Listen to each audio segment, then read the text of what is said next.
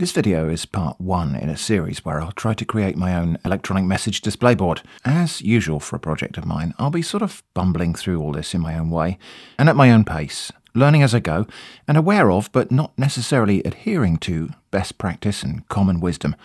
I like it better that way.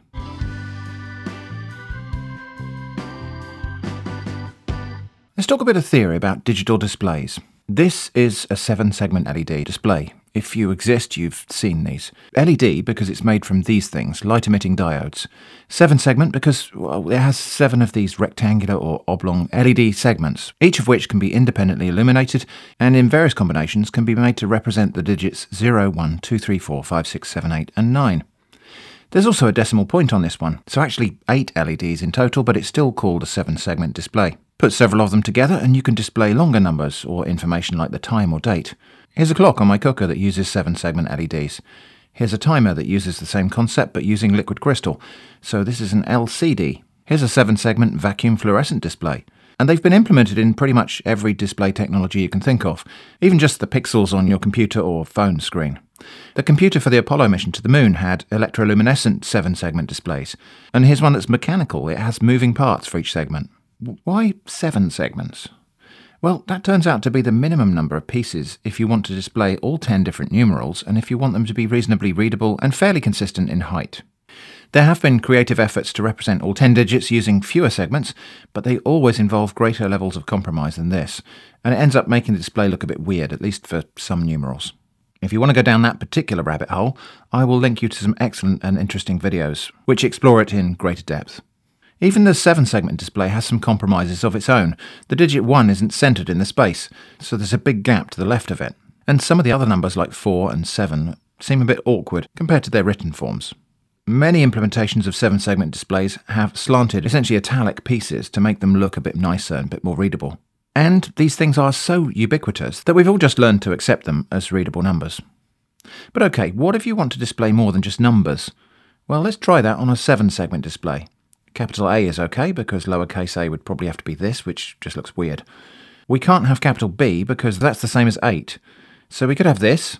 We have 2 different options for C. D has no choice but to be lowercase because that other thing's just a 0. Capital E is okay. If we try to make a lowercase e, it's just weird. F is fine. Lowercase g is a problem because that thing's just a 9. So I suppose we'd have to do this. H is fine, upper or lowercase, but I is difficult. There's not really any way to differentiate the letter I from the number 1.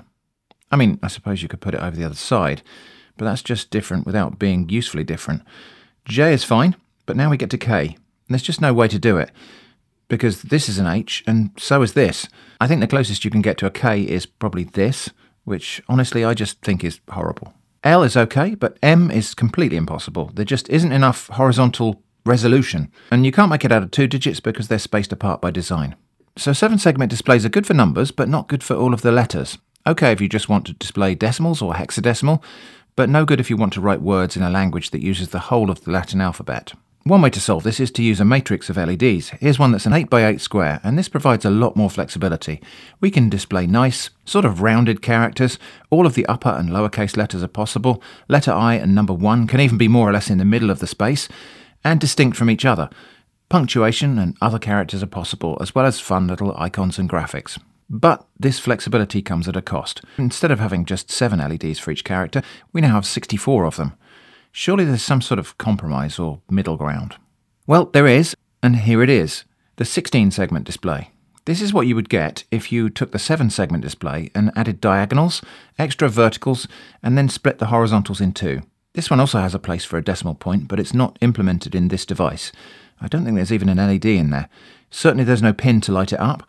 It's probably just there because the same mould was used to make the plastics for a different unit that did have a decimal point.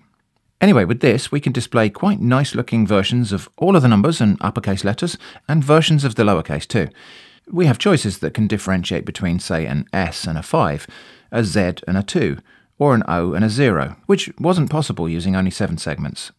And we even have style options on how to construct certain letters and numbers, including E, M, Y, and the numbers 3 and 8. So I'll be using these 16-segment displays to build my signboard. Taking a look at the back of the display element, there are 18 connection pins. If there are 16 LEDs there, and each LED needs 2 wires, You might think there would be 32 pins, but internally one of the legs of each LED is wired to a common connector, in this case the cathode. So we can just connect that to ground and then connect one or more of the other pins to a supply and it will light up the relevant LEDs. For some reason this device has 2 pins that are common ground, so those 2 plus 16, one for each LED, makes up the 18 pins. There is a bit of weirdness about the arrangement of the pins versus the LEDs they represent. It's just a bit jumbled up, probably just to simplify the way the internal wiring is laid out. But it doesn't matter as long as it's consistent. We can just find the pins we want to connect the segments we want to illuminate. Look, I've made the letter M. By the way, I'm connecting the inputs using little resistors. If I didn't do that, the LEDs would just get too much current and burn themselves out. So great, we've plugged in a load of wires and resistors to make a single letter. It's not very useful if we want a display that will show whole words, not just one letter. So we will need to drive these inputs from a computer or something. But now we hit another problem. There are 16 inputs for each display element, and we will need quite a few elements to make a whole sign. Even if it only had 10 digits, that's still 160 data lines to control. Most microcontrollers and computers and other control circuit things simply don't have anything like that capacity.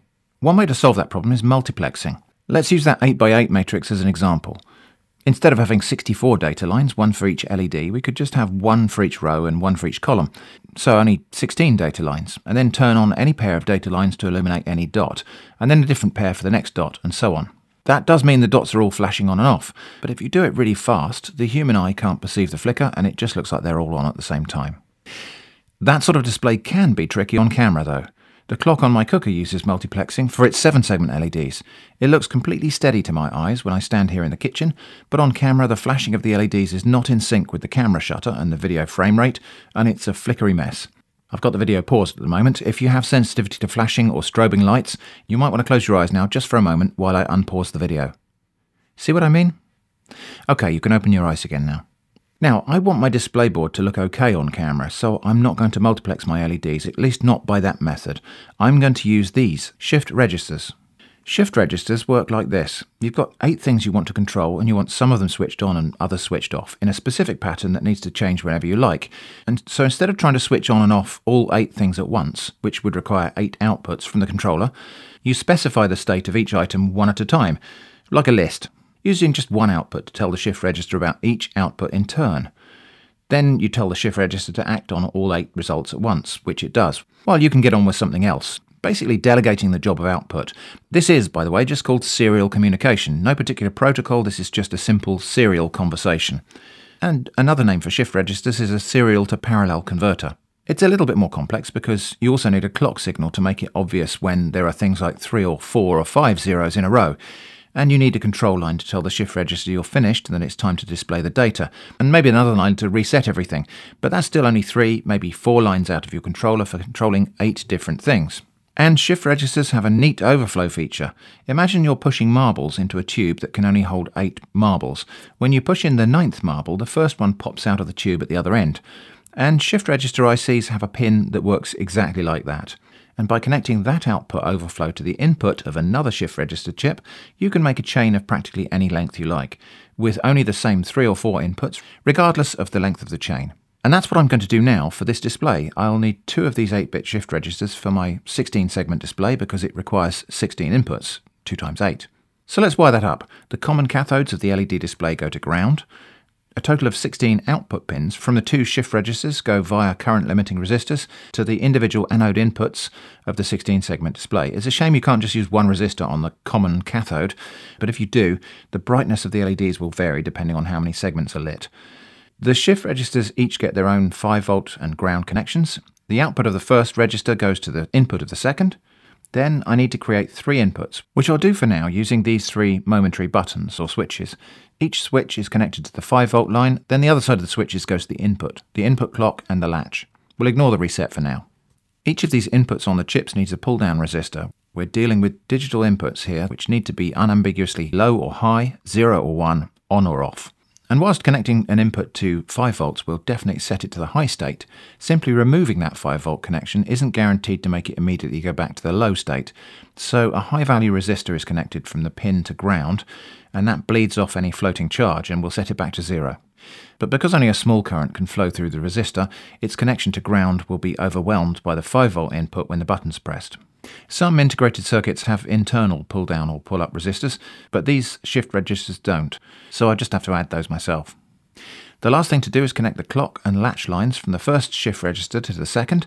That way they'll all march to the same beat, and the two 8-bit registers will function like one 16-bit register. Now let's give it a test, and this is where it all went sort of wrong. I could clearly input data into the thing, but the results are really erratic, and the reason for that, I think, is these little momentary buttons don't just switch cleanly on or off, they bounce.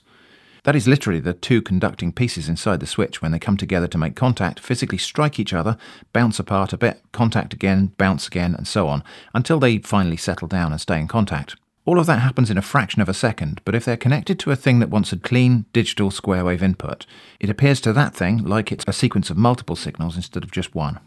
And because of the somewhat random arrangement of the segments, it's hard to see what's actually going on. So for now, I'll dispense with this 16-segment display and just replace it with a neat row of 16 discrete LEDs. And here it's easier to see what happens when I try to toggle in some data using those buttons. In some cases, 3 or 4 bits are being pushed into the thing for one press. This isn't going to be a problem for the final product I'm aiming to make because it will be driven by a microcontroller, and I didn't intend to introduce that part to the project just yet. So I did try a couple of different momentary switches, but none of these were any good. So rather than going to all of the trouble of debouncing these switches, I'm going to jump ahead a bit in the project plan and use an Arduino compatible board to drive it all. I have very little experience programming in the language these things use, which is a variant of C++, but fortunately for me there's a wealth of example code online for pretty much anything you can think of. So initially I just need to paste in some code that will do the most rudimentary version of what I want and cobble together a better version as I begin to pick up the language. My early code will be pretty awful, so just shield your eyes if that hurts your soul. Anyway, after a bit of tinkering, I managed to get it to shift data through the whole row of LEDs, which, being that there are 16 of them, represent 2 whole bytes of output from the Arduino. Here it is counting in binary in the second byte, the first byte being all zeros. And here it is just lighting one LED at a time. Now I've got it doing that, I think we can get that 16-segment display back in place. So here it is lighting the 16-segment display, one segment at a time, in strict sequence of the pin order. And as you can see, there's only a sort of loose order to the segments, but that doesn't matter as long as we know what that order is.